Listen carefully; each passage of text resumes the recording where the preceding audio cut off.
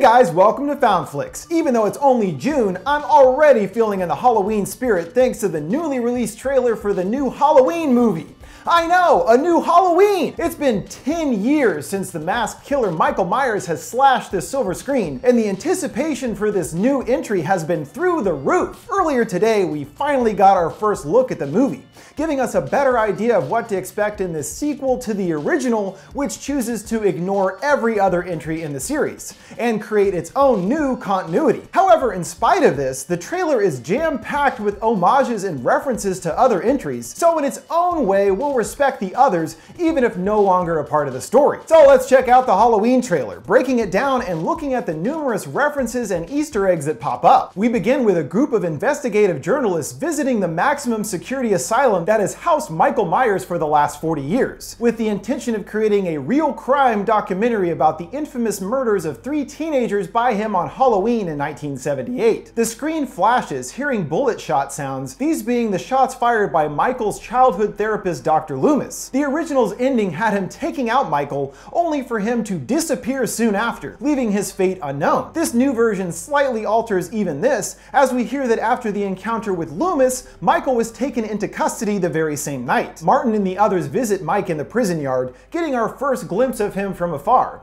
just kind of standing there enjoying the sun. And Martin has a little present for him, saying he has something he might like to see, pulling out the one and only William Shatner mask synonymous with Michael, now heavily aged and cracked over the years. This seems like a really bad idea to me, and even the clearly insane inmates agree, all starting to freak out as he holds the mask up to its original owner. We then move on to Haddonfield, where it is Halloween season, in a scene reminiscent of the opening conversation of the original. Here we meet Allison, Laurie Strode's granddaughter, going on about how her family always goes nuts this time of year. Well, no surprises there. And according to the director, Allison is an innocent character, as in she has no prior actual experience with the same horrors that her grandmother experienced. But of course, that normal life will soon be coming to an end, and she essentially will be acting as the Laurie of the new film. As the kids begin to talk about Laurie, we learn of another massive change to the film's story. Her friend asks, wasn't she Michael's sister? But Allison says that's not true. A large part of why Michael was obsessed with her in the original films was because of the familial connection. By removing this, it makes it more like Laurie was the one who got away, and does help make Michael less defined by this, and more just willing to kill anyone instead of solely focusing on his sister. We then see what Laurie's been up to lately, and it seems that she's solely been spending her time preparing for the inevitable of Michael coming for her, barricading herself in a house lined with cameras and even a secret staircase under a counter. That is some sophisticated shit, Laurie. The thing is, she doesn't have this set up because she's afraid of Michael or anything. It's because she wants him to get out so she can kill him once and for all, which is pretty badass. And she definitely looks ready for him, which is a good thing because we cut to a father and son pulling up to a bus wrecked off the side of the road,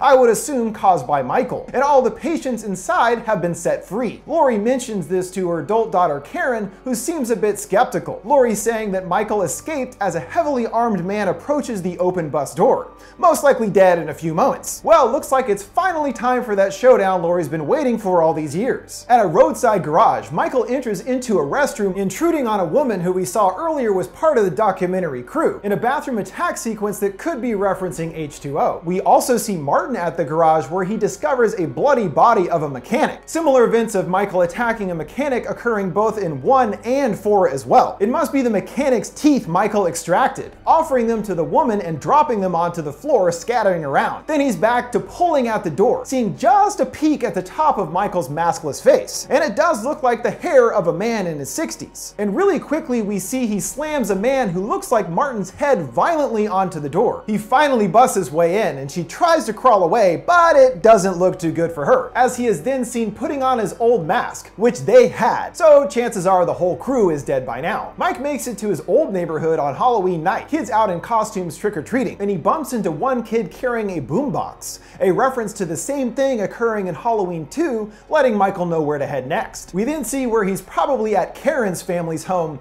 Allison in the car while Michael outside gets her dad with a knife in the throat, as Allison screams out helplessly in the car, which must happen somewhat later as he's alive and well in the next scene, standing behind Lori wielding a shotgun, saying she's been waiting for him and he's been waiting for me. Also love Karen's Christmas sweater there. Maybe for a multitude of reasons she's not the biggest fan of Halloween and is like, bring Christmas on already. Lori obviously figures out quickly Michael is back, tracking him to the old neighborhood, screaming at kids to get away from the house. When some of the kids run, getting another reference. Two kids seen wearing the silver shamrock witch and skeleton masks from Halloween 3. Gun in hand, she spots Michael staring down at her from the window of a house. Based on her reaction, perhaps the first time she's seeing him, or not seeing him, that is, as she fires. A perfect shot that would have gotten him in the head, but rather the glass shatters as well as the image of Michael. This leads me to wonder if there might be an element of Lori losing her mind, and that she is suffering from delusions here fueled by her obsession with Michael. Cutting to a scene between Martin and Lori, it seems he's a bit skeptical about this whole Michael thing. Lori asking if he doesn't believe in the boogeyman, beginning a quick montage of reasons why he should. This scene's shown out of order. Here seeing the end result of Michael's visit, a chair knocked over, a jack-o'-lantern tossed into the fish tank, and what I would assume is Michael under that sheet, a reference to the original. And cutting to what must be near the climax as Michael makes it to Lori's bunker cabin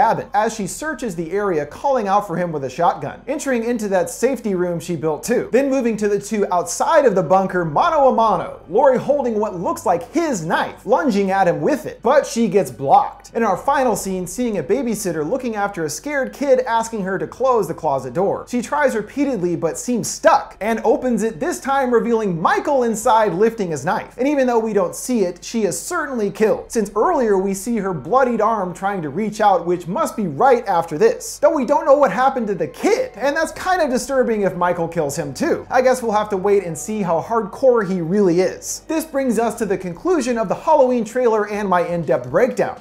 Suffice to say, the trailer does not disappoint, and it's really awesome to see one of the original horror giants back on the big screen after so many years, especially in a new take that looks to bring back the series to its roots, as well as paying homage to the other entries via all those callbacks and references. What did you guys think of the Halloween trailer? Are you excited to see Michael Myers back on the big screen? Let me know your thoughts in the comments below. Make sure to like, subscribe, and follow. Thanks for watching FoundFlix. See you next time.